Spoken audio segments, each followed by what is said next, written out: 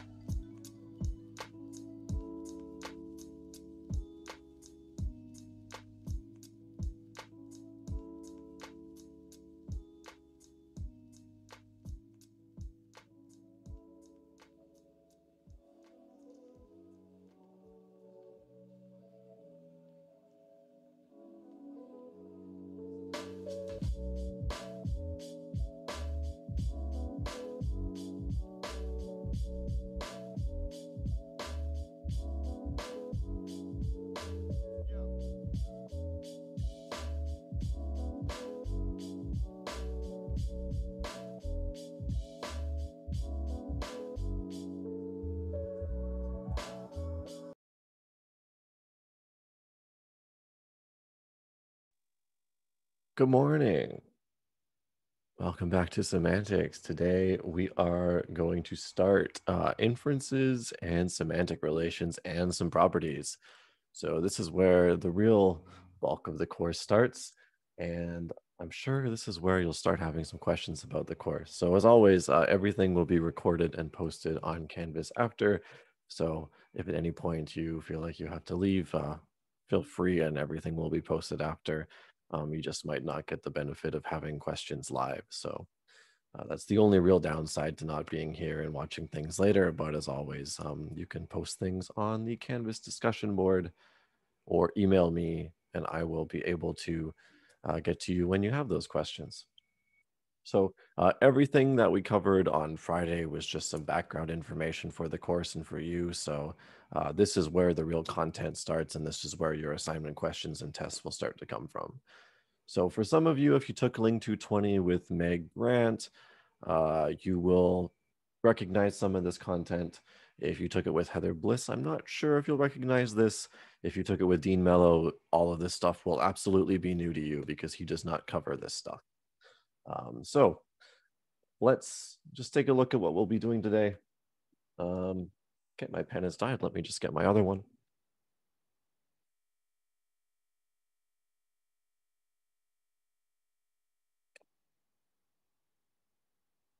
Okay, so we'll start with synonymy and contradiction. We're not talking about the word level here. We're talking about the sentence level. So you may be familiar with synonymy at the sentence level with the term paraphrase. They can be used interchangeably. We'll talk about terms like entailments, implicatures, and presuppositions. Entailment and presupposition belong to the domain of semantics, but implicatures is something that belongs to pragmatics. So we will be talking a little bit about pragmatics here, and that's because implicature is something that you need real world knowledge for. And then ambiguity, of course, things like when a word has two meanings, or when there's two structures to a sentence, or when we have this everybody loves somebody situation. These are things that we'll talk about with ambiguity.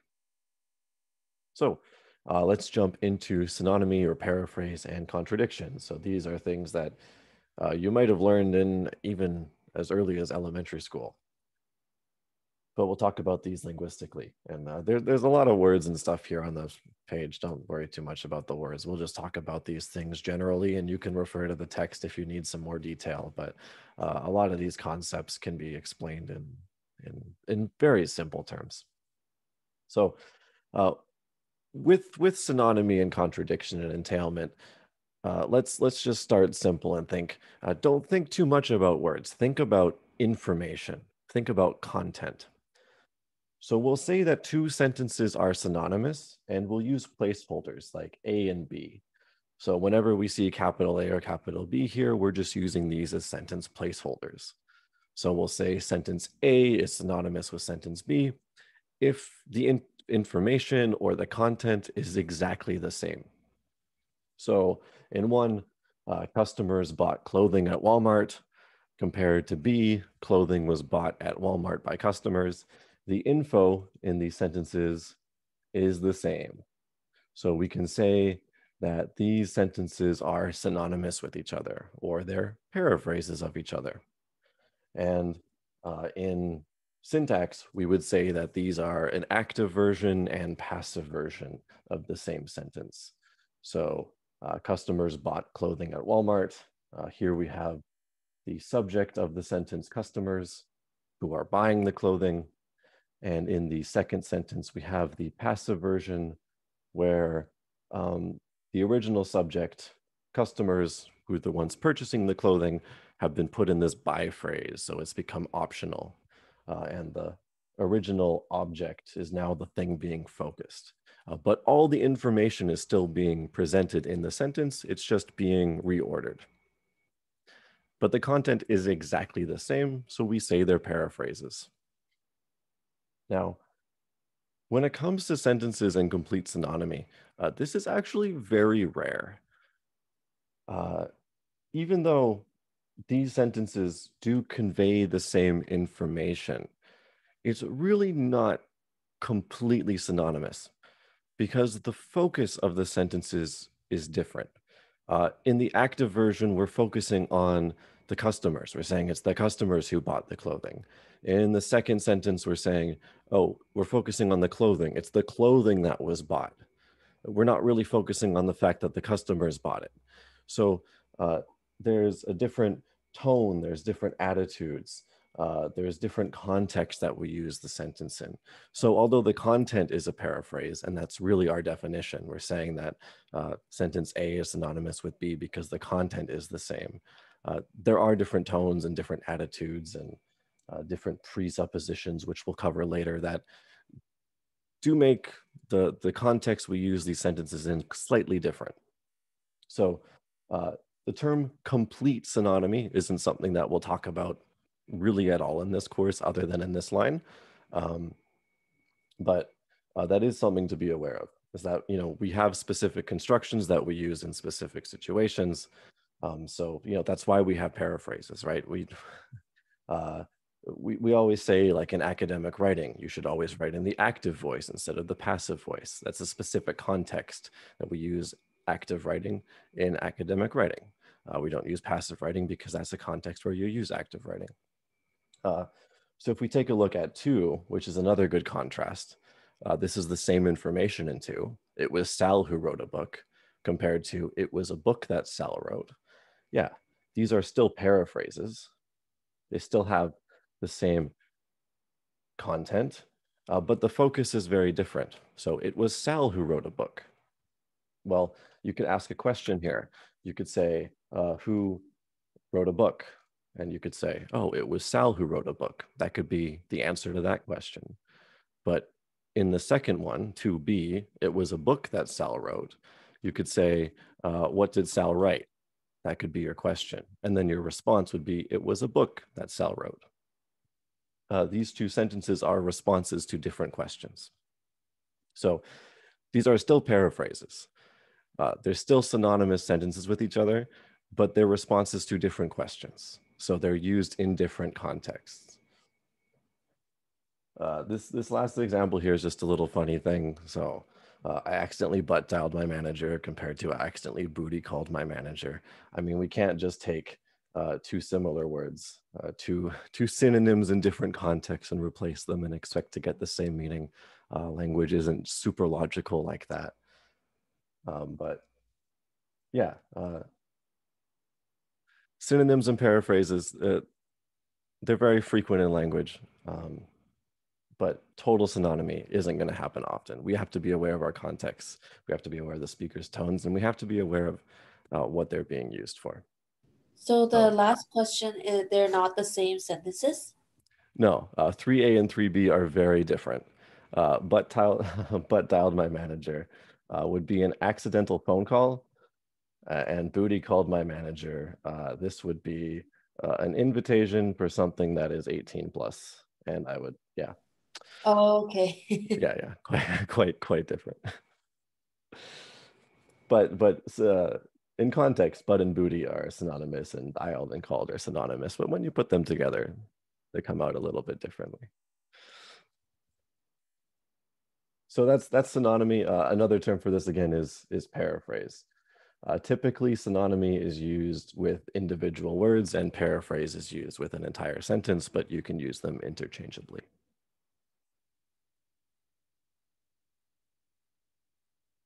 The next one is contradiction. So this is important to understand for what's coming up with entailment. So if there's anything confusing about this, please bother me at any time here. So we say that a sentence is contradictory if it can never be true.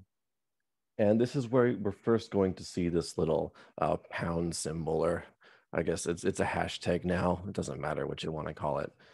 So here's the sentence. My sister is jealous of me because I'm an only child. So we have a contradictory element here. So sister means that you have a sibling, and only child means that you have no siblings. So in this sentence, what you're saying here is that you have one sibling, and at the same time, you're saying you have no sibling. Now, this doesn't make sense because you can't have one sibling and no sibling at the same time. Therefore, this is contradictory. It can never be true. So much like the asterisk means a bad syntactic violation, or just I'll call it bad syntax, the pound sign or the hashtag means bad semantics. So usually this means it's semantically weird, or there's a semantic violation, so a contradiction. So you can think of this little pound sign as there being a contradiction. So my sister is jealous of me because I'm an only child. This is contradictory. This is semantically bad. So this is within one sentence, but we can have a pair of contradictory sentences as well. So in 5A and B, both of these cannot be true at the same time. So Karen is married and Karen is single. If we take these one by one, they're fine. You can have a situation where Karen is married. You can have a situation where Karen is single, but you cannot have a situation where Karen is married and Karen is single at the same time. If you put both of them together, it's contradictory. So usually to do this, you would just say, okay, let's put one together and then say Karen is married and single. So you can create a new sentence with both of them. And then very clearly, that is not okay.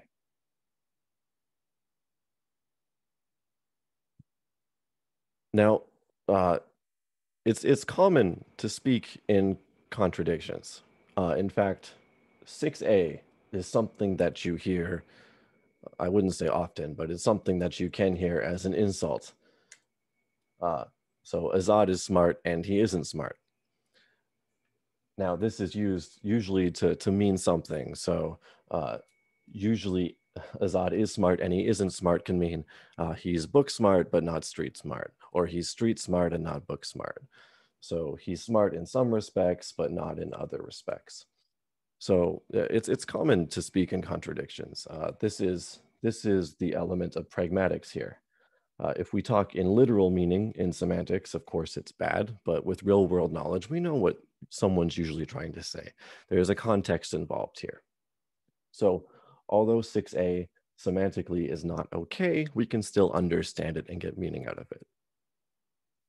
So whenever we talk about this word discourse effects or discourse, usually this means that we're involving some sort of pragmatics, some sort of real world knowledge.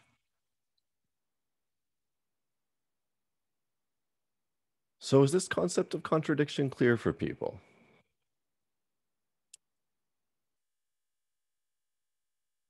Thumbs up, thumbs up. That's good. That's good. Yes, yes, that's good.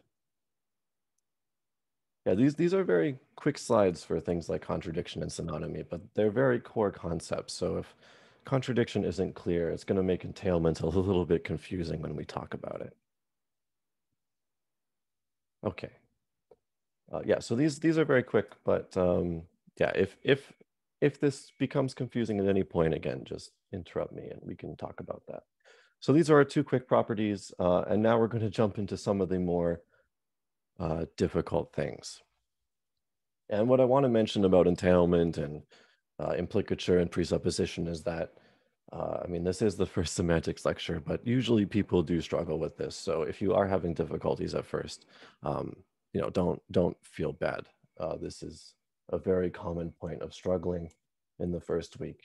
That's why we do it early, so we have time to work on it and you have time to ask questions. So yeah, we'll start with actually the most challenging one first. So entailment is about logical consequence, and I really want you to think not about words right now, but about information. So this is about a connection between two sentences, between two ideas. So let's say you have some sentence A and some sentence B. In fact, I want to talk about sentence 7 first before really talking about the definition.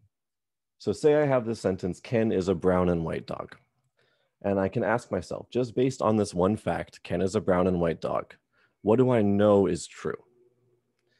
Well, there's a couple things I know for sure. If Ken is a brown and white dog, I know for sure that Ken is a dog because I've established that Ken is a brown and white dog. So Ken is a dog. That's something that's true. If Ken is a brown and white dog, I know that Ken is some dog's name because I've established that Ken is a brown and white dog, so Ken is some dog's name. I also know that if Ken is a brown and white dog, that Ken is brown and white. Because if Ken is a brown and white dog, then Ken is brown and white. But what I don't know, if Ken is a brown and white dog, is I don't know for sure that Ken likes bacon. I don't know for sure that Ken has 4 legs. I don't know for sure that Ken has fur. So entailment is about what you know for sure based on a sentence. So for example, with the 7 sentence, I know for sure that 7a entails 7b. And we use this little symbol. It's a turnstile with 2 little spokes to mean entailment. So 7a guarantees the truth of 7b. So this says if 7a is true, then 7b must be true as well. I know that 7a, Ken is a brown and white dog, entails 7c, that Ken is some dog's name. So 7c as well. But I don't know for sure if Ken is a brown and white dog, that Ken likes bacon. So I say that 7a does not entail 7d. And we use a little turnstile and we put a little line through it to say that it does not entail. And when we say does not entail, what this means is that it does not guarantee the truth. So does not guarantee the truth. So it still could be true that Ken likes bacon, but we don't know for sure 100% of the time, just based off 7a, that that is a fact. Okay. So maybe not the most straightforward concept, but let's go back to the definition now. So just based off that one example, and then we'll do another one after. If A entails B, so if a sentence A entails sentence B, whenever that first sentence A is true, B must be true. So another way of thinking about this in terms of information is that if a sentence A entails a sentence B, then what is said in sentence B must already be conveyed in sentence A. So thinking about it backwards, using that Ken is a brown and white dog example, let's take a look at 7b. Ken is a dog. Okay. If Ken is a brown and white dog entails that Ken is a dog, the fact that Ken is a dog must already be present in 7a. So this information in 7b has to be in 7a somewhere. So the fact that Ken is a dog is already present in the fact that Ken is a brown and white dog. And we do see that it's in there. So there's 2 ways of thinking about it there. I don't know which one is going to be easier for you. It depends what your style of thinking is. So you can think about it sort of backwards in that information containment way, or you can think about it in, okay, I have this first sentence, what logically must be true based on the second one. Okay. Now, if your intuition isn't fantastic about this, don't worry. We're going to find an actual test that we can do to check to see whether this is a true thing or not, like an actual scientific test that works. But let's do one more example without the test to see if we can get any more intuition first. So let me take this and just make this a little bit smaller for now. Okay. So I'm sure you all remember the hit song Pineapple Apple Pen a few years ago. Well, here's an example based off that. Pico Taro has a pen and an apple. So here's 8a. Here's what we're starting with. And let's ask ourselves, what must be true based off 8a? So if Pico Taro has a pen and an apple, then we know for sure that Pico Taro has a pen because he has a pen and an apple. So he must have a pen. He must has a pen. Yeah, that's grammatical. Okay.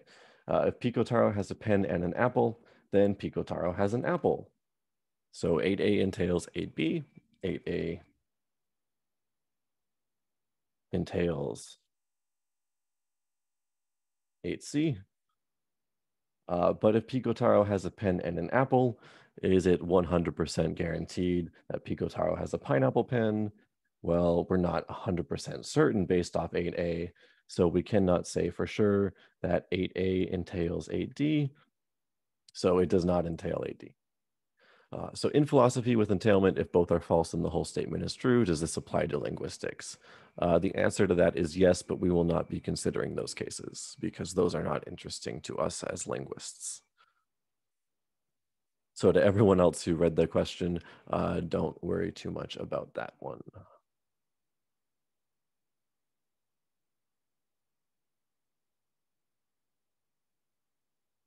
So what I'll say about this example with 8A, this is sort of a nice example of a conjunction.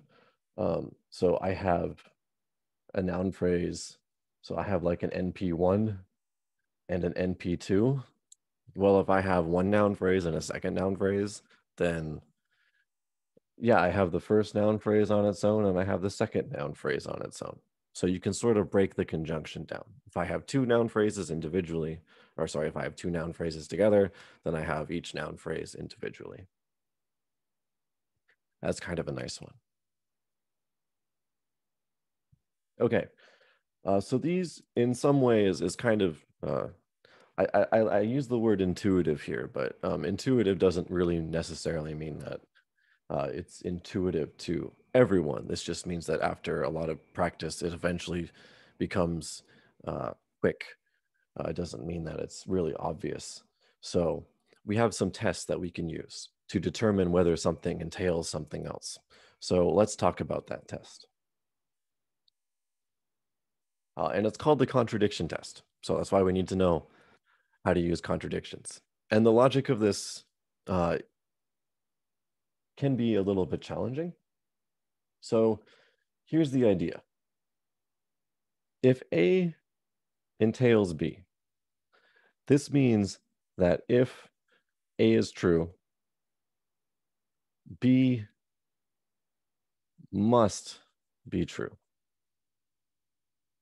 So this is just what entailment means. So if A entails B, then if A is true, B must be true. So we ask ourselves a simple question. What if A is true and B is false? So what if we said, okay, A entails B and we make A true, but then we make B false? Then clearly something bad should happen in this case. Because if A is true, B must be true. But we're saying, okay, we're going to make B false. Well, something horrible should happen in this case. And we're going to see what happens in this case.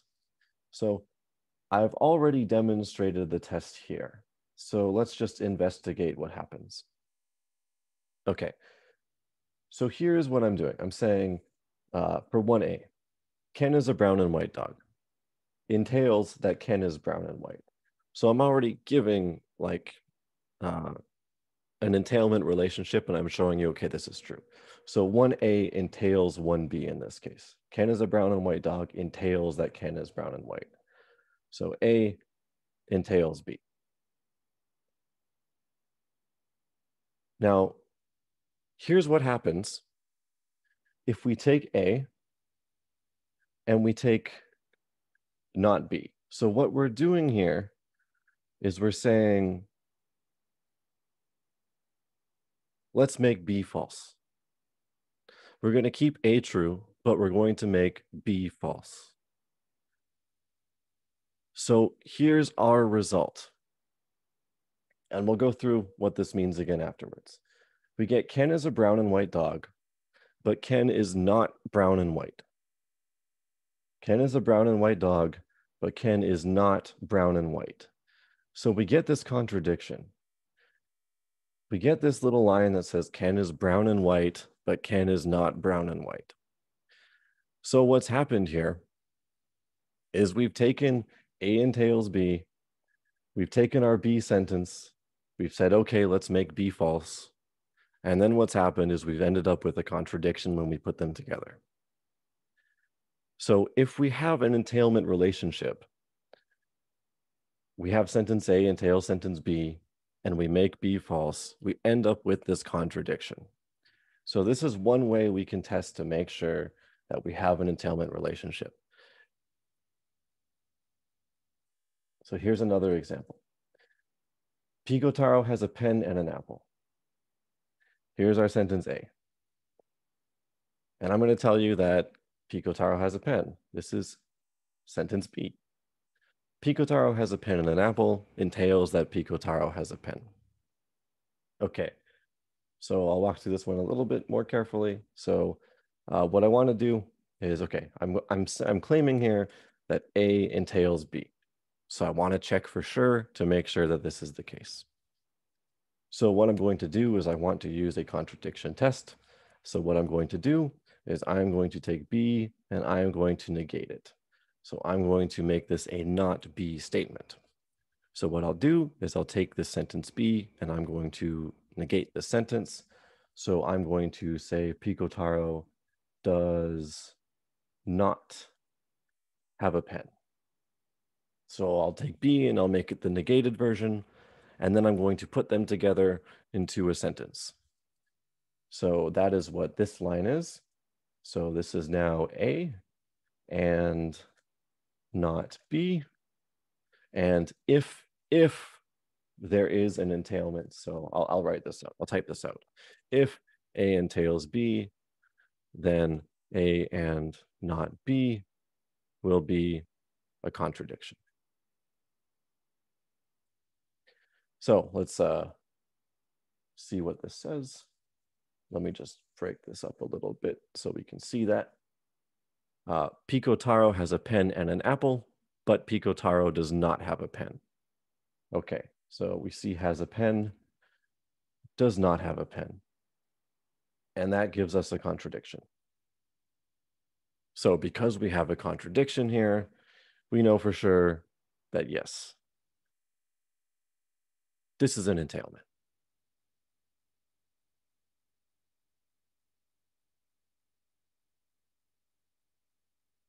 Okay, I can guarantee there are some people confused after all this. So are there any questions about this process?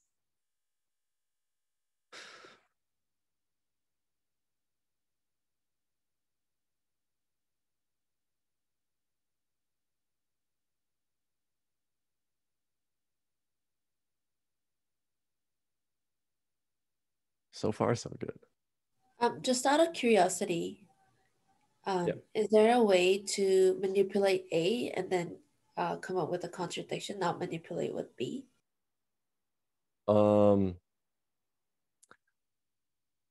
We have to manipulate B in this case. If you want to manipulate A, you also have to manipulate B at the same time. These are just the rules of logic, which we'll cover in a few weeks. So I can't answer your question for a few more weeks, unfortunately. Otherwise, we'd have to take a 10 to 15 minute detour. Okay, thank you. Yes, sorry about that.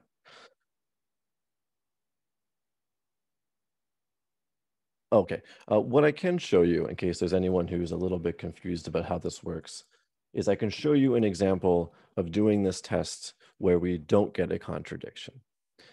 So here are two examples where the first sentence does not entail the second, and here's what happens when we negate B.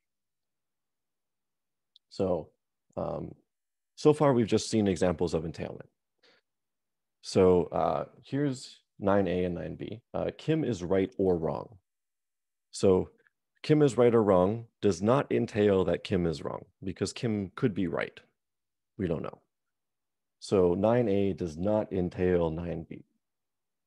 So here is sentence A. Here is sentence B. So if we want to do this contradiction test, what we have to do is we have to take B.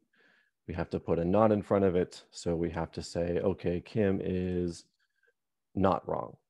And then we have to put this together to make A and not B. So contradiction test gives us Kim is right or wrong, that's A, but this is and. Kim is not wrong, so this is not B. So A and not B. Now what do we get? Kim is right or wrong, but Kim is not wrong. Well, this is not a contradictory sentence anymore. Kim is right or wrong, but Kim is not wrong. This is a fine sentence. This just means that Kim is right. So when we do this contradiction test on a pair of sentences where there's no entailment, we do not get a contradiction. We get a sentence that is perfectly fine. So because this makes sense, we know there is no entailment. So A does not entail B in this case. Now, I should still say here, we don't know if B entails A. We don't know about the opposite direction, but we do know for sure that A does not entail B. Would that sentence entail that Kim might be wrong? Kim is right or wrong, Kim might be wrong. See, the thing with the word might is a modal, and when it comes to modal operators, modals get quite tricky with entailment. Modals are usually always entailed words like might or may, so we won't deal with those. I believe that P always entails might P, so usually yes.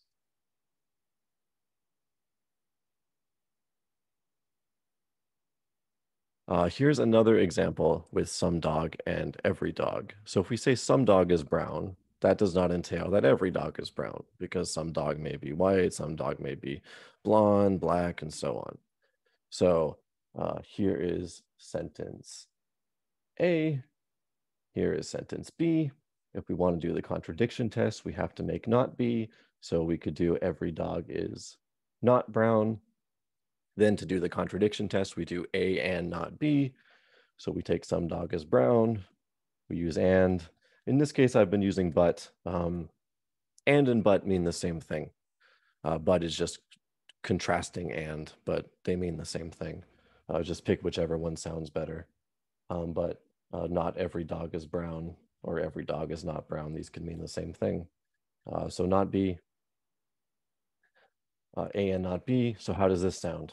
Some dog is brown, but not every dog is brown. Sorry, I'm going to put the not up front just to be consistent here. Some dog is brown, but not every dog is brown. Okay, yeah, this is fine. This doesn't sound bad. So we know in this case that A does not entail B. Some dog is brown, but not every dog is brown. So if we don't get a contradiction in our test, we know there's no entailment. So you can kind of see the contrast between the two examples that we had on this page and on the previous page. So the direction does matter. If you have A entails B, when you negate B, you can only do this in one direction. So if you want to check the other direction, you have to flip the sentences around and you have to do the test again, negating the other sentence. So for example, if we wanted to check if B entails A, we would have to, we want to do B entails A, we would have to negate A instead, and then put B first, do B and not A, and then check that direction. So this does not work both ways with one test. You have to do one test for each direction. That's sort of the only downside of this test, but this is sort of just how the logic works, and there's no real way around that. So that is how entailment works. Are there any questions about entailment?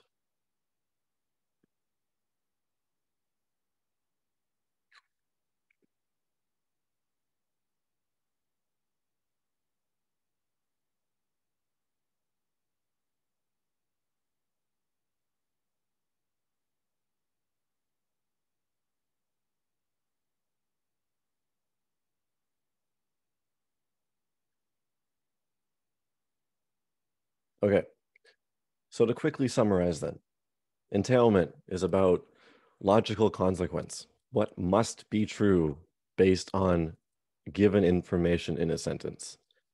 That's important. So if you have one line to remember about entailment, it's what must be true based on information given in a sentence. What must be true? And that contrasts with implicature. Implicature is pragmatic. Let me just make me a little bit smaller. There we go. Camera's a little bit smaller. I lost like a pound there. That's great. Okay. Implicature is about what you expect someone to mean. It's about what might possibly be true. So entailment is about what must be true. Implicature is what might possibly mean true based on your expectations. So implicatures arise because of what you know about a person, about what you know about the real world, what you know about language. It's a lot of things that come into play. So entailment uses this little turnstile, and implicature uses this little plus arrow notation. So 11, here's an example. Carla used to ride the 145 every day. Now we can take a look at this word used to. And when we hear used to, we expect that she no longer does ride the 145 every day. So Carla used to ride the 145 every day. We expect that she no longer rides the 145 every day. But it could be that she still does. We don't know. Or if you hear something like, John is taking 4 classes, we expect that John is taking exactly 4 classes, but he could be taking more. It could be that he's filling out some scholarship application where the question is, are you taking 4 classes? And he says, yes, I'm taking 4 classes. But really he's taking 5 or 6. But the scholarship is just asking, are you taking 4 classes? Because that's all they need is a minimum. And he's saying yes. So usually whenever we ask for numbers, we're implying that the number is exact. But that's never a guarantee. In order to guarantee an exact number, we have to specify it's exactly 4. If you ask me how many pets I have and I say I have 2 pets, I'm implying that I have exactly 2 pets, but I could be hiding one from you. It would be weird for me to do that, but it's an implication. Okay, so let's take a look at some tests for this, just to really see how this works. So with implicatures, you can do 2 things with implicatures. You can do what's called reinforcing the implicature, meaning confirming your expectations. Let me just write this down because I like these words more than the official tests. Confirming your expectations, so reinforcing your expectations. So Carla used to ride the 145 every day, implies that she no longer rides the 145 every day. So you can explicitly state this, you can confirm it and say, Carla used to ride the 145 every day, but she no longer does. Okay, that confirms your expectations. But you can also cancel them. So you can deny your expectations as well. And both of these are okay. With implicatures, you can do both of these. And it's not weird. So Carla used to ride the 145 every day, still implies that Carla no longer rides the 145 every day. It still implies that. But you can deny that expectation. So you can say, Carla used to ride the 145 every day, and she still does. You're denying that expectation. It's not, it might not be what you expect, but this is not contradictory. It's not that weird. And one thing I want to point out here,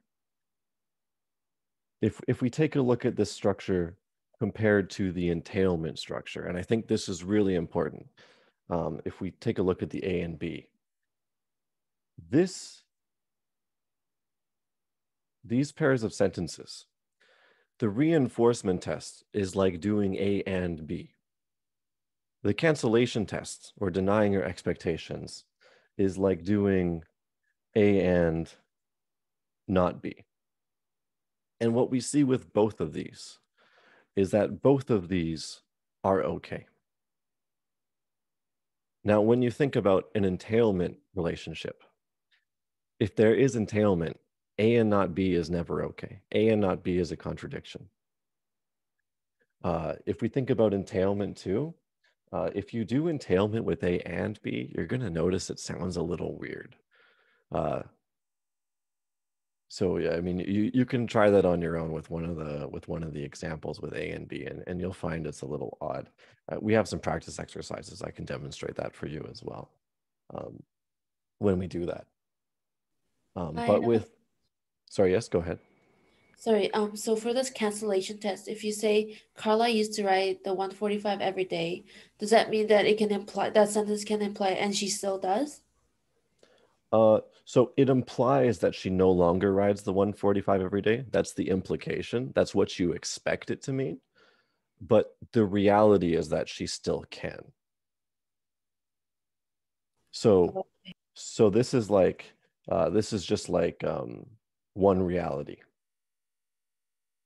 So it doesn't mean that when you say Carla used to ride the 145 every day, it does not imply that she still does. No, it does not imply that she still does. It implies that she no longer does, but the reality can be that she still does.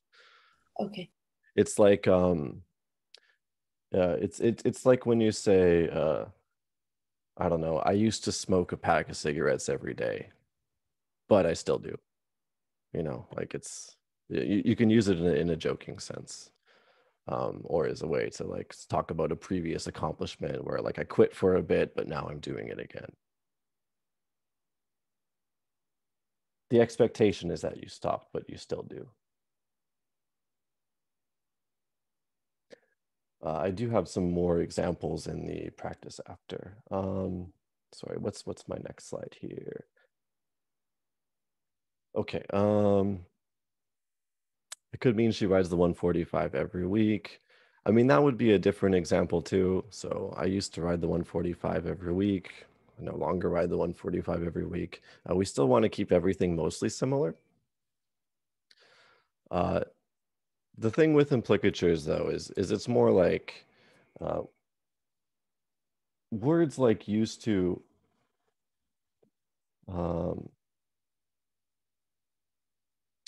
is words like used to, words like still,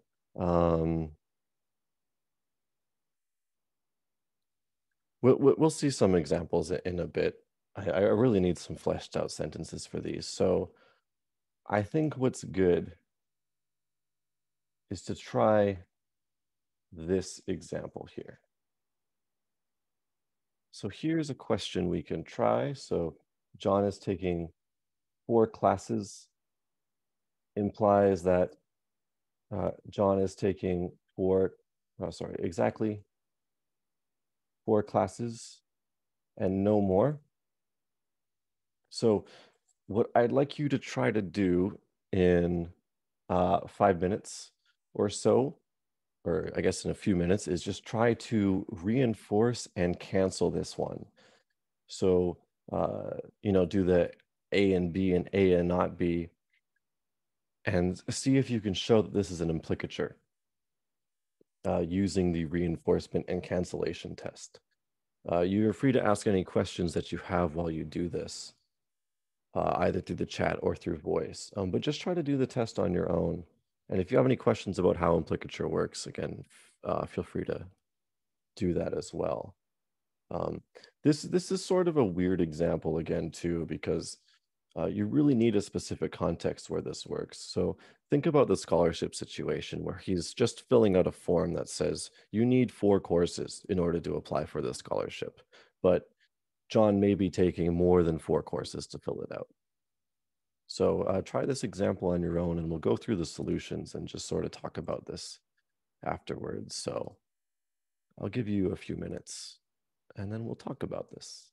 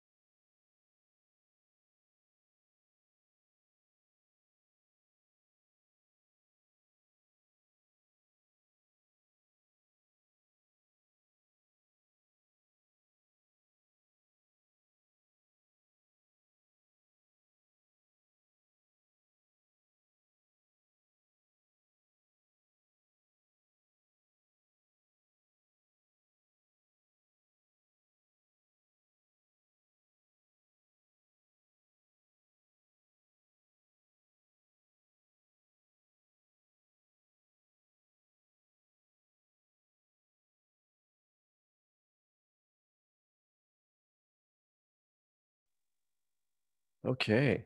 Does anyone have any sentences that came up for the reinforcement?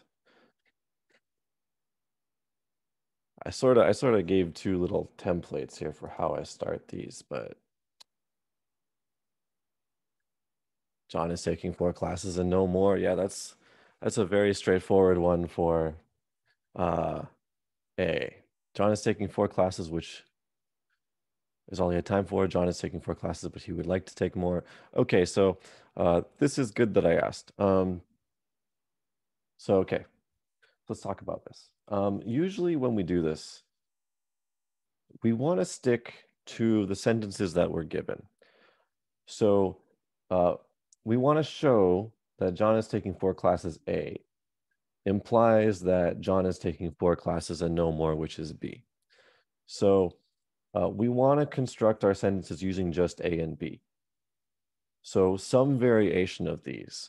So when we did, Carla used to ride the 145 every day and she still does. Really what we did here was we negated Carla no longer rides the 145 every day and I just abbreviated it. So I could have said Carla still rides the 145 every day, but I said and she still does as an abbreviation. So I really like what Harmon has said up there. John is taking 4 classes and no more. Yolanda, really good for the cancellation too. John is taking 4 classes. Actually, he is taking more classes. Deborah, good as well. So, so John is taking 4 classes. Here's how I usually set this up. John is taking 4 classes. In fact, he is taking exactly 4 classes. So this is very straightforward in the fact that I have A for in fact, this is just another variation of and then I have B. So reinforcement is just A and B. And then cancellation, all I'm doing is doing A and not B. So here's A, actually is another version of and then I want to do not B. So I need to do some version of John is taking exactly 4 classes. So John is not taking exactly 4 classes. So I could do what Yolanda did. He is taking more than 4 classes. Can you say possibly more courses? Yeah, he is taking more courses. That would be fine too. Well, I should use classes here. That would be fine, just to be consistent. If you said taking 4 courses, he is taking more courses, that's fine too. Would you be able to specify the number of courses that he's taking? Sure. Yeah, why not? You could say he's taking 5 courses or 6 courses. That's fine, as long as it's more or less than 4. Yeah, you're just trying to show in this case that that it could be reinforced and canceled. So do we need to try both tests to prove that A implies B, or is it proved if one of the tests passes? For implications, you want to show that it can be reinforced and canceled, because that's the special property of implicatures, is that it can be reinforced and canceled. With entailment, really, you just need to show that it could be contradicted. But with implicatures, that's the special property that you can do A and B and A and not B, and both of them are okay. So, yeah, in this case with the numbers, no, John's taking 4 classes, and our expectation is met. He's taking exactly 4. John is taking 4 classes, but actually our expectations have been denied. He's taking more than 4 classes. Both of these are fine. So even though the cancellation doesn't mean that there's implication, the cancellation is still a part of the implication? Yeah, the cancellation just shows that our implication is an implication. Like our implication is that he's taking exactly 4 classes, but the cancellation shows that our implication can be denied. That our implication is just our expectation. That our implication is not a guaranteed truth. Okay, thank you. Yeah. So we'll take a 10-minute break here, and then we will come back and do presuppositions. So if you have any questions, you can type them in chat or keep them in your head, and I can answer them when we get back.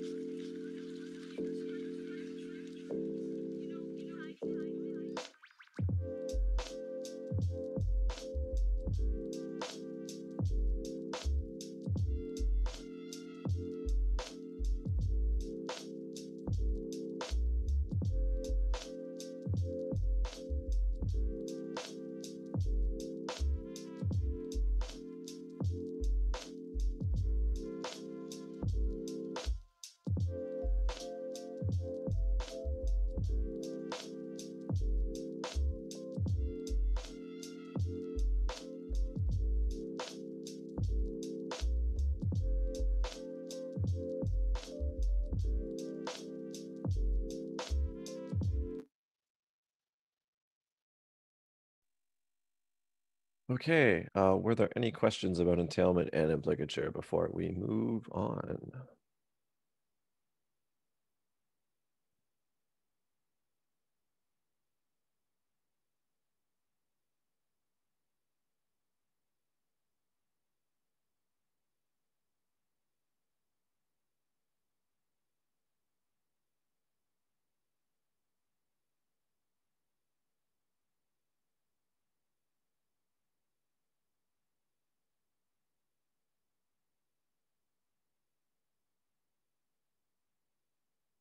Okay, let's talk about presuppositions, which is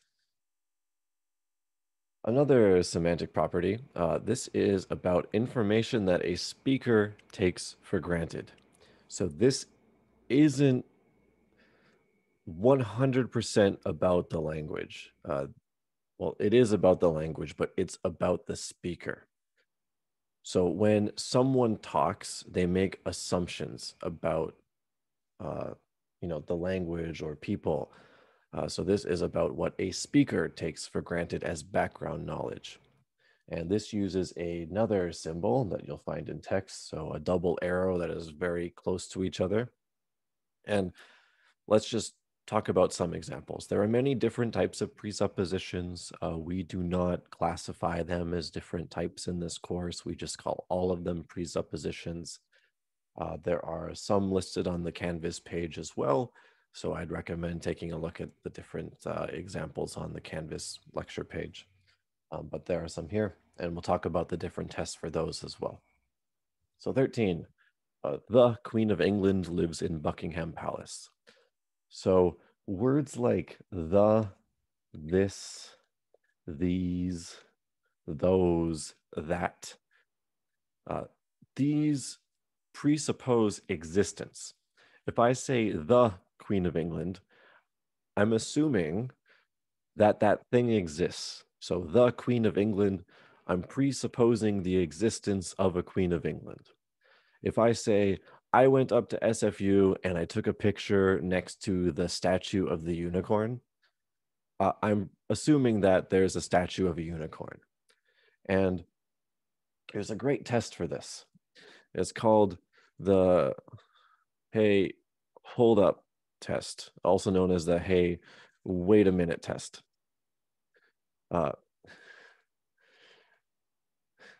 If I say I took a picture next to the statue of the unicorn at SFU, you would stop me and you would say, hey, wait a minute.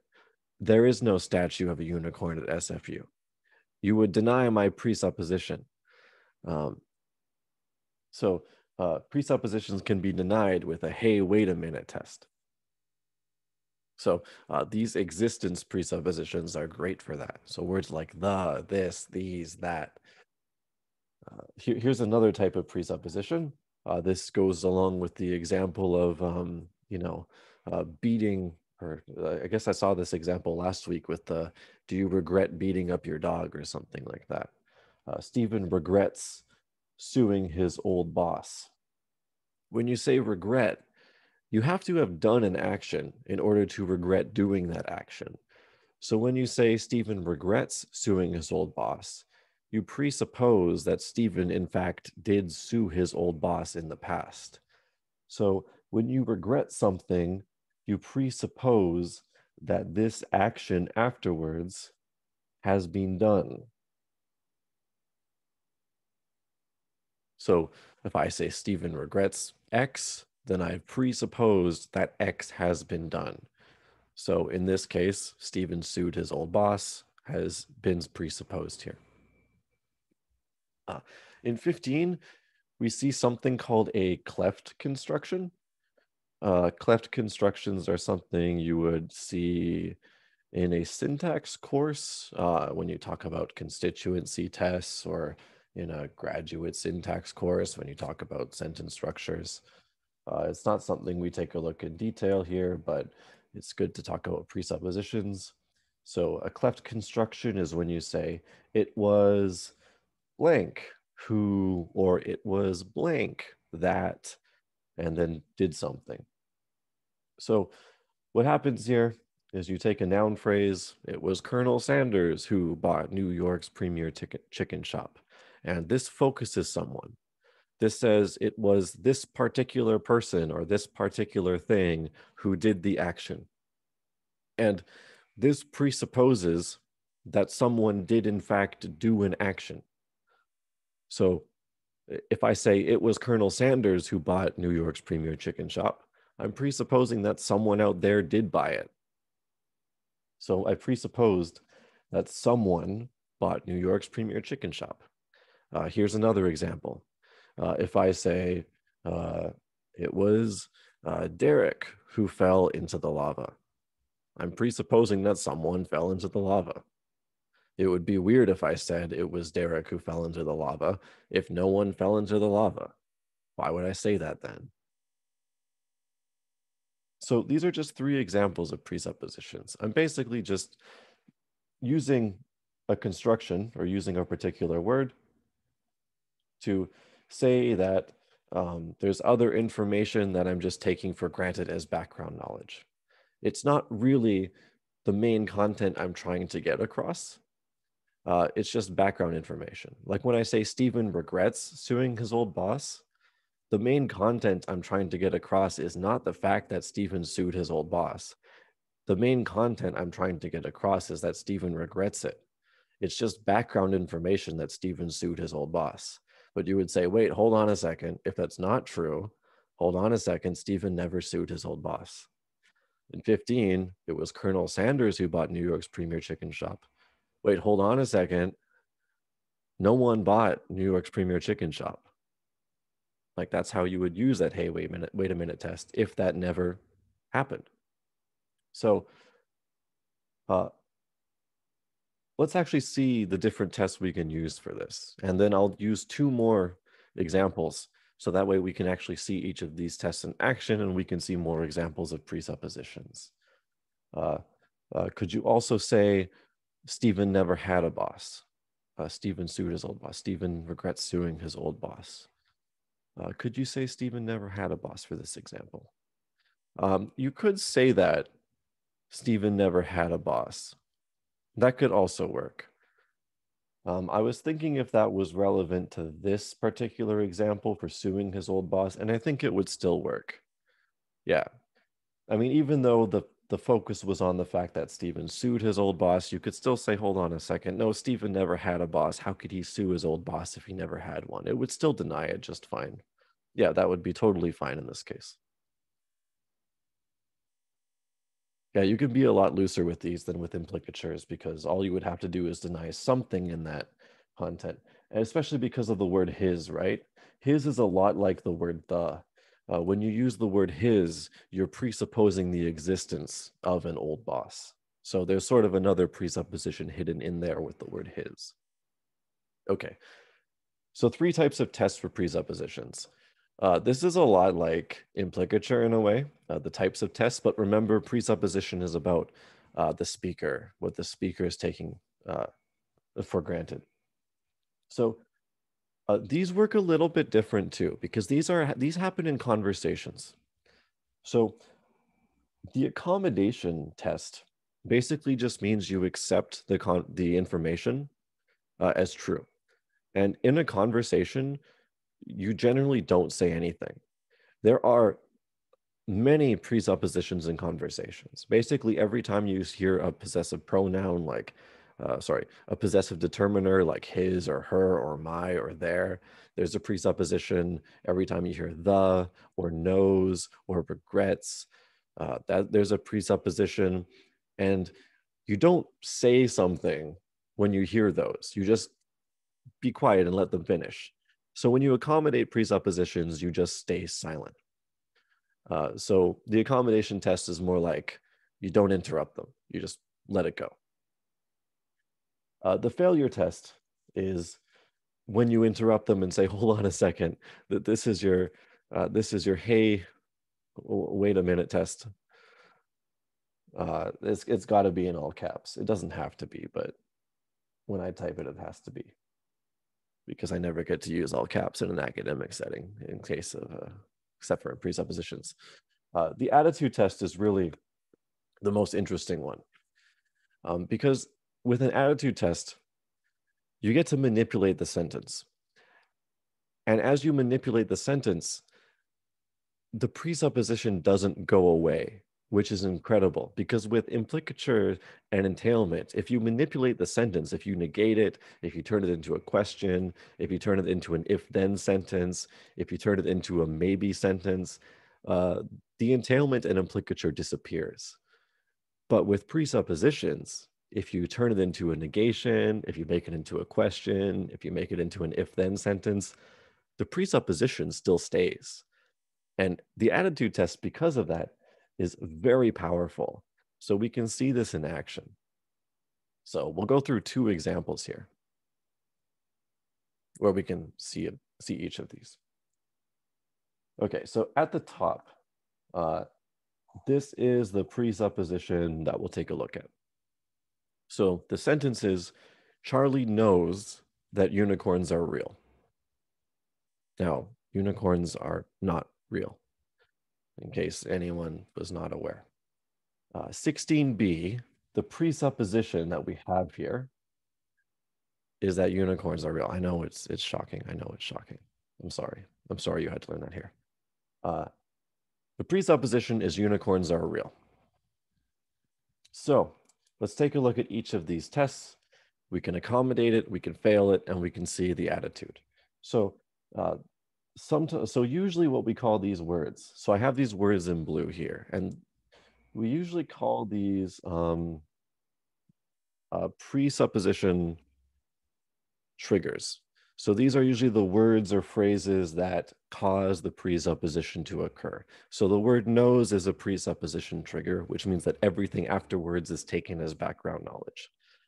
So usually in a conversation, if we accommodate it, we would just not say anything, but we could be a smartass and we could say, oh, it's good he finally figured that out. So that's just accommodating it. We acknowledge it as truth. So we could be silent too, that's fine. So, or silence. Now, our failure test, here's our, hey, wait a minute. If we hear this in a conversation, Charlie knows that unicorns are real and we want to fail it, we'd say, hey, wait a minute, or but wait a minute, unicorns aren't real. And this is when we fail it. This is where we interrupt and we say, hold on a second, Charlie, unicorns aren't real. What are you talking about? Your background information here is wrong. You need to stop that. Okay, not that interesting of a test, but that's where we interrupt and we say, fix your attitude. Now, here's where the linguistically interesting stuff happens. Okay, so here's the attitude test. First, we start with our declarative sentence. So here's our original sentence. And when we do the attitude test, we do it on the A sentence. So we start with A. We're not doing it on the thing that's presupposed. We do it on the A sentence. Charlie knows that unicorns are real. So B, the first thing we can do is we negate it. So we can say Charlie doesn't know that unicorns are real. So we can call this the negated sentence. So we can say this is not A. And when we read this, we can still see that unicorns are real is presupposed. Charlie doesn't know that unicorns are real.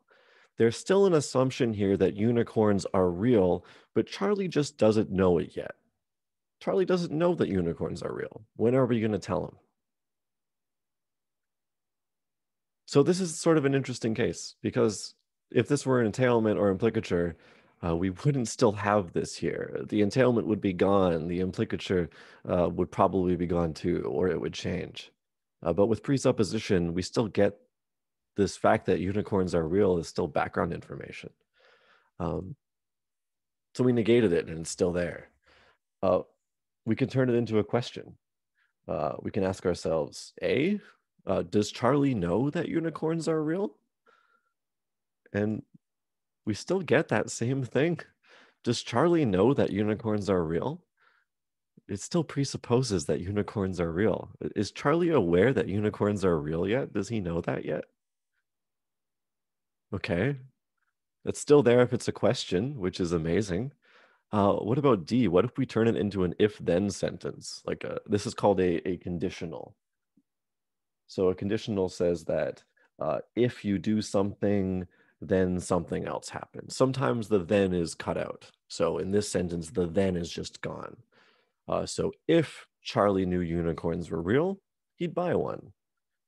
So if A, then whatever. And in this case, it's still the same thing. You still presuppose that unicorns are real. So if Charlie knew unicorns were real, I'm still assuming unicorns are real. If Charlie knew that, he'd do something else. Okay, so all of these different sentences, if I make it a negation, if I make it a question, if I make it a conditional, I still presuppose that unicorns are real. So that's a great test for presuppositions. No other type of inference will do this. Entailment won't, implicature won't. If you can get this to work, it's a presupposition for sure. So are there any questions about this before I show you the second example?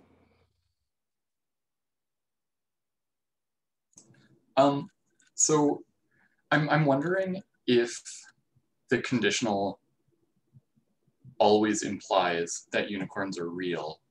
Because like, if Charlie knew that unicorns were real, he would buy one. I think I could still say that, even if it's impossible to know that unicorns are real because unicorns aren't real. It's like, if you could know that unicorns were real, then unicorns would be real. But he doesn't know that because they're not real. Yeah, so I mean, it's still possible for them not to be real. Like, so yeah, presuppositions can still be false. No, I know, but like, if Charlie knew that unicorns were real, I'm not sure that that presupposes that unicorns were real, or if it presupposes that it's possible to know that they're real. Okay. Yeah, I see where that is. Yeah, conditionals can do that. There is a lot of literature on conditionals. So I don't know if I really want to get too deep into that. So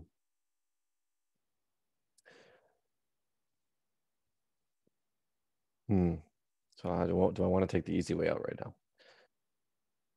I think I might want to take the easy way out at this point in the course, and just say that you do not have to do the conditional test if this doesn't work at this point in time, just because there are some things like that with the conditional that aren't necessarily convincing. Some people use the maybe test as well, or the perhaps test. Perhaps if unicorns were real, he'd buy one, but again, that has the same issue. Usually the focus is on the fact that knew, because no is a trigger. So the fact that no is beside unicorns were real still brings up that same presupposition, but then you have the conditional interacting on it that brings up your confusion, or sorry, not your confusion, your concern with that, which is one that I also have a bit of an issue with.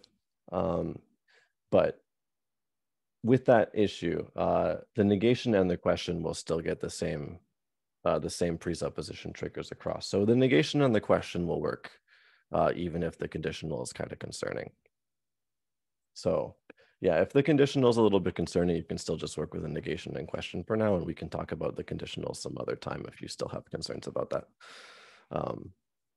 Yeah, that's just what I'll say for now, so we don't get too sidetracked for the rest of the 29 minutes.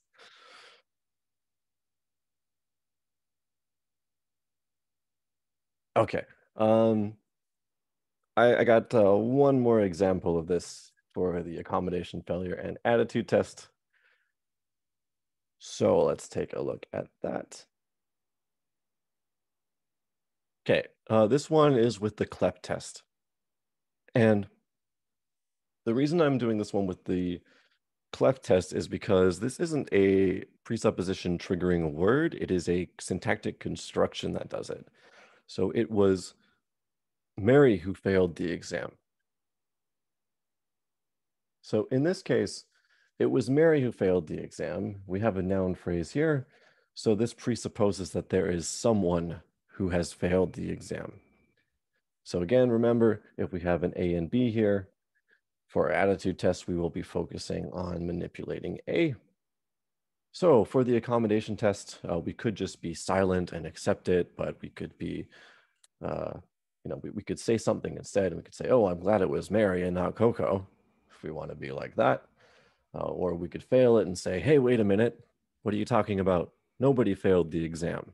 Why would you say it was Mary who failed the exam when nobody failed the exam at all? And in this case, I think it is important to just say a reminder here. You're denying the presupposition. So in this case, you're denying B. You're saying that, hold on a second, nobody failed the exam. Someone did not fail the exam. Nobody failed the exam. Okay, so those ones fairly straightforward after seeing the implicature and entailment. So let's take a look at A, B, and C. So I'll just focus on the three main ones here, the declarative, the negation, and the question. I think it is actually in best interest to leave the conditional out. Thinking about it in the long run, usually when you do the presupposition test, you just give me the negation and question anyway. The conditional is rarely ever given to me in the long run, so it's okay. It was Mary who failed the exam. So this is your regular sentence A. Usually this is good to give, especially when you first start, just so you remember what you're starting with. Just from my end as an instructor seeing the homework and things. If you don't give me that first sentence as a declarative, usually what happens is you end up manipulating the wrong sentence and things do not turn out well. So starting with the declarative is just a good thing to do on your homework when you start. B, it wasn't Mary who failed the exam. Here's your negation. You're doing not A. It wasn't Mary who failed the exam. Well, what does that presuppose? It wasn't Mary who failed the exam. It was someone else. That's still the presupposition. It wasn't Mary. It was Coco. It was someone else. So you're still presupposing someone failed the exam. The question is a little interesting. Was it Mary who failed the exam? You're asking A with a question mark. Was it Mary who failed the exam? Well, it doesn't have to be anyone, but when you ask the question, you're still presupposing that someone failed. Was it Mary? Was it Coco? Was it John? Who was it that failed the exam? So you're still making a presupposition that someone failed. And you can deny this. Was it Mary who failed the exam? Wait a minute, no one failed the exam. So you can still respond no to that question, no one failed. But the question does presuppose that someone failed. Okay, D, the conditional, again, if you do the conditional, you can still get the presupposition, but you might get that concern there that someone didn't necessarily fail. Okay, but A, B, and C, for sure, they do presuppose that someone did in fact fail the exam, and regardless of whether it's a declarative, a negative, or a question, whether you change that, you get the presupposition with entailment and implicature, you will not get that. Negation kills entailments, for sure. Questions kill entailments and implicatures. Negations and questions do not kill presuppositions. Okay, I have some practice questions for you, but before you do that, are there any questions about entailments, implicatures, and presuppositions before you run off on your own with those?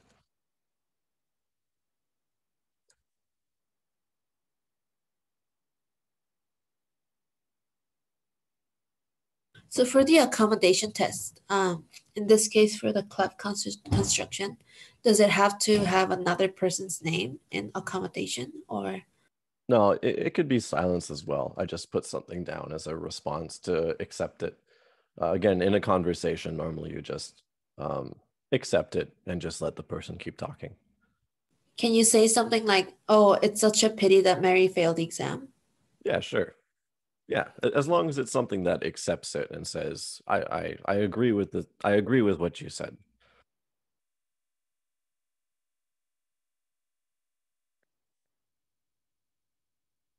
Okay, so I have 4 practice questions here on 2 slides, just so I have room to write solutions down. If you have the slides on your, maybe I'll be able to fit both on the thing at one. Oh no, that's awful. Can I do, that's too small. Okay, I don't know if I can fit both at once. Let's see. I don't know if that's too small or not. Hopefully that's not too small. I can give you about 6 minutes or so to try these out. So that might not be enough time, but just to try these out for now. So the goal of these is to say whether A entails, implies, that's implicature, or presupposes B, and then to use one of the tests to show that there is that inference from A to B. So if you have any questions about them as you go on, feel free to type them in chat or ask over voice, and then I'll go over the solutions after and we can talk about them. So yeah, take a shot at them and we'll come back in 5.5 minutes.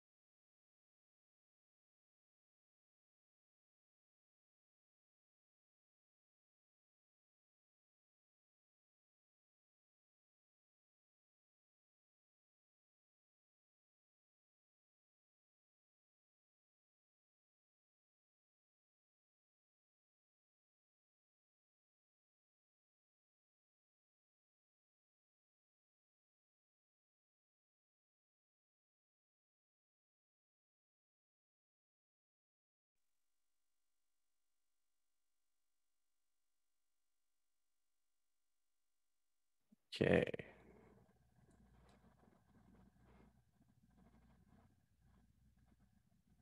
So not everyone might have finished, which is okay, but we'll just take a look at some of these. So if you did finish them, I put up a little poll on Zoom for each of the questions to see what you got. So I believe that's up for questions 18, 19, 20, and 21. So if you did finish them, you can select entailment, implicature, presupposition, and none for all of them. So please fill those out if you did finish. If you didn't, don't worry about it. I can see how you go.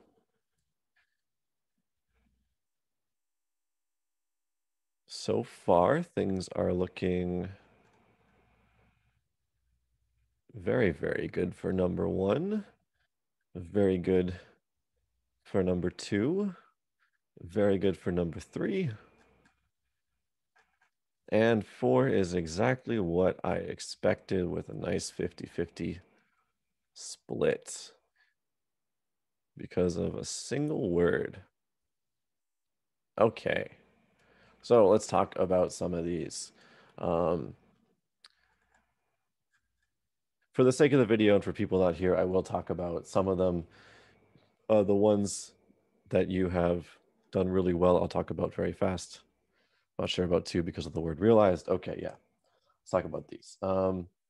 1 is entailment.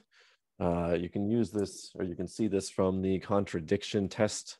So if we take A and not B, we get Julio and Betty are married, but Betty is not married. This is really weird because, of course, if Julio and Betty are married, then Betty has to be married. So Julio and Betty are married guarantees the truth that Betty is married. So the fact that A is true means B has to be true. So that's entailment. A entails B. So good job. Most of you got 1 correct. Also, what I said, if you do A and B, so I said if you did A and B, it would be a little weird, right? For entailment. So here's what happens when you do A and B with entailment. It's weird. Julio and Betty are married. In fact, Betty is married. It's very redundant. It sounds odd in English. So when you have entailment between A and B, and then you do A and B, it sounds very redundant and very weird. So that's not a really great test for entailment, but it's a way to check to see if you have entailment. Sort of like a backup. It just sounds odd. Ken is a brown and white dog. In fact, Ken is brown and white.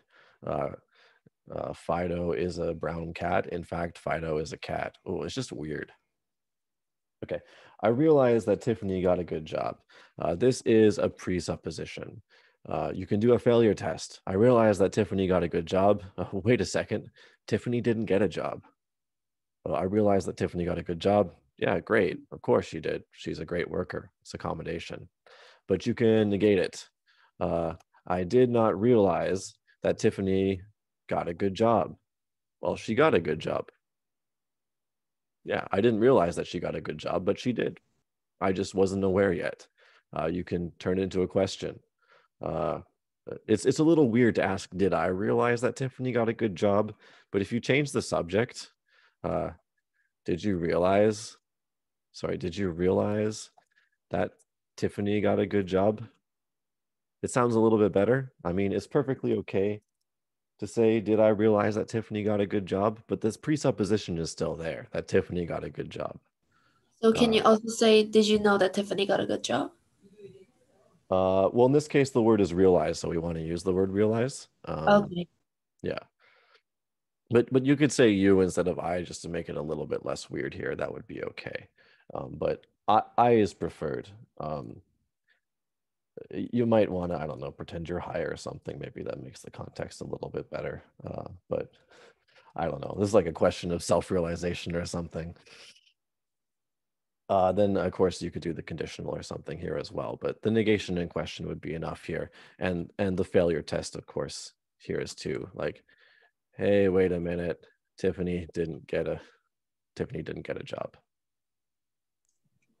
So the reason the reason I am still confused about this is because there's a reading of this where you can say, I realized that Tiffany got a good job entails that Tiffany got a good job, because like you might not be able to actually realize something that is false.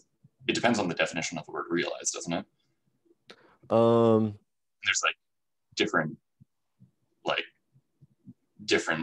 ways of interpreting it and different like kinds of epistemology where well, it's kind of like the word know, right? Like realize is sort of like to become aware of knowledge. So well, yeah, but there's forms of knowing, like in like a I'm forgetting the word right now, but like a constructivist kind of epistemology is like you could know things that are not necessarily accurate to the world as long as they're coherent in your knowledge, in your like information network. And like some people consider that a form of knowing. I don't think that they're correct, but that is like a kind of epistemology. Okay, I'm not too familiar with like advanced epistemology, or much epistemology. So I can't really say much about that. All I really know about this is that realize and knowledge, or the words realize and know, are treated quite similarly for us. And that when you say that I realize that Tiffany got a good job, it can be treated much like I know that Tiffany got a good job. In that case, you just assume that Tiffany got a good job could be true, but that it might also not be true in this case. Okay, I've done too much philosophy. The word know is very ambiguous for me. Yeah. So we're just treating it very, very simply in this case. We don't want to think too deeply about this stuff. In an advanced semantics course, you can think about conditionals and epistemology in a lot deeper sense. Not in 324, unfortunately. Yeah. If Tiffany got a good job, so how would you form the conditional for this example? If I realized that Tiffany got a good job, then I would support her or something. So Bradley was very close, but we do it with the A sentence instead of the B sentence. So if I realized that Tiffany got a good job, then I'd say something.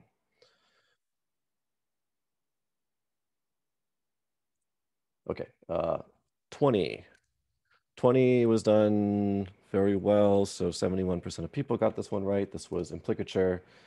So you can do A and not B. So not everyone will get the answer, but someone will. Sorry, this is just A and B.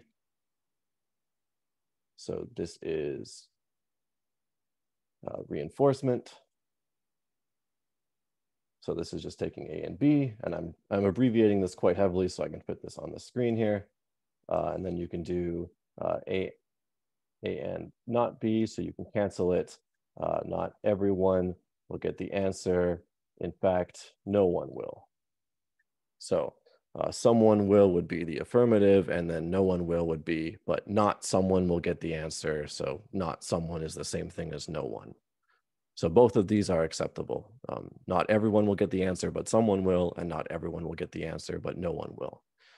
The idea is that if I say not everyone will get the answer for this on the first try, it implies that someone will, but it's possible that no one will. And for 21, is it presupposition?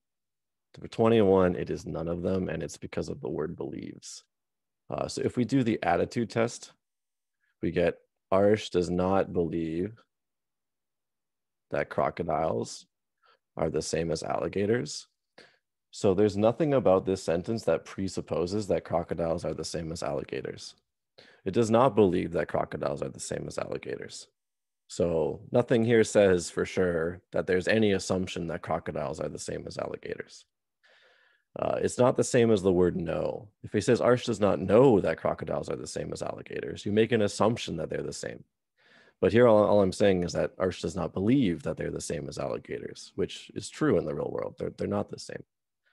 So the words belief and know are different in that respect, where knowledge assumes truth about the world, but belief doesn't assume truth about the world. Belief is just about what you think in your own head. So this was just a minor thing in thinking about the words belief and know. So in this case, it was none, and this was very close in the polls.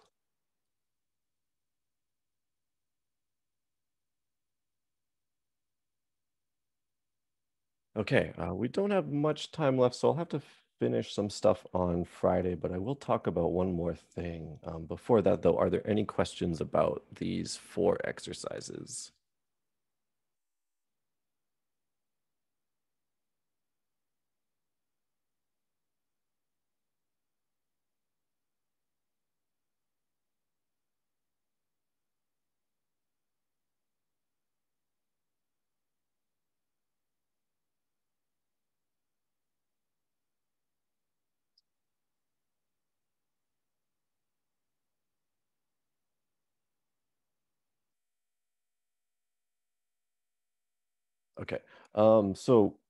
Okay, so I'll just actually, okay, so what I'll do instead is I'll talk about the assignment, and then on Friday I'll talk about ambiguity. We'll skip the practice exercises and I'll post the solutions to those online because I don't think I have any questions that talk about ambiguity on the assignment anyway. And then we'll start with the other lecture on Friday. So that's how that will work. So let me switch over to the assignment. Okay, so this will be due 1 week from today. This is the shortest one in the course. There's only 3 questions, and you can do everything from today. So the instructions are the same on every single assignment. Please answer everything on a separate sheet of paper. I know some of you can use your software and fit all the solutions on the same page, but it is very hard to leave comments on feedback when everything is squished together. So please answer it on a separate piece of paper. You can handwrite it, do a PDF, type it. I don't care what medium you use, just a separate piece of paper on Canvas. You can use point form, full sentences, paragraphs, whatever you want. I don't care. Just convey your answers as concisely as you can. And groups of up to 3 people is fine. Individually in pairs or 3 people. 1 copy per group. Just make sure all your names are on it. I will upload your feedback to everyone in the group individually. You'll all get the same comments. You'll all get a copy of your feedback. So as long as your names are on it, you'll each get the same response. That's the nice thing about Canvas. So you'll have, just 3 questions this week. First one is about inference types. So in the practice questions we just did A to B. On yours, you have to do A to B and B to A. Usually it's just one direction, but you'll have to check A to B and B to A for entailment, implicature, and presupposition. What I'll mention is sometimes you can have entailment and presupposition in the same direction, because entailment is about what logically must be true based on the content of the sentence, and presupposition is what must be true based on what the speaker takes for granted as background knowledge. So sometimes you can have both presupposition and entailment. So if you do a test and you think, hey, it could be both, there's a good chance it is both. So if I'm highlighting something and saying that at the same time, it's just coincidence. So that's one question. Question 2 is about presuppositions. The wording might be a little confusing. So basically you have one sentence here. Sam returned to school to get another degree. And this presupposes either A or B. So it's either one presupposes A or one presupposes B. You have to choose which one and then prove it using the tests. So I prefer the attitude test. The attitude test is going to be much easier than the failure or accommodation test to prove your solution. So use that. And then 3 is just a nice little thing about contradictory sentences. And that's going to be assignment 1, which is due on May 25th, right before class. So there's no understanding and extension questions this week. What I will tell you though is by next assignment 2, there will be 2 questions about presuppositions and entailments that are a little bit more challenging, a little bit more involved, but that's why you have these ones first to get used to them in a more straightforward environment before you get more involved. So on assignment 2, you'll have to look at presuppositions in a legal environment, and you'll have to look at entailment in terms of like hierarchies with verb phrases and also with hypernyms and hyponyms. So like how furniture, table, and things like that, how we talked about last week, and you'll see more instructions then. But yeah, that's it for this week. So if you have any questions, you can stick around. Other than that, I'll see you Friday. And yeah, feel free to ask on the discussion board or email if you have any questions. So for the first question, if it's both of them, then do we need to write both? Yeah, if it is both, you would write both and show the tests for both.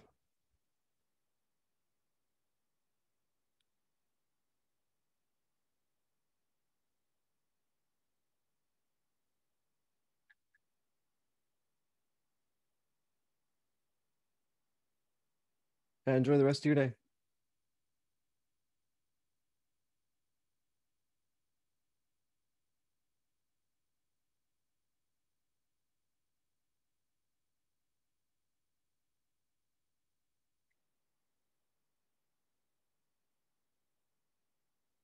For presupposition, just use one test. If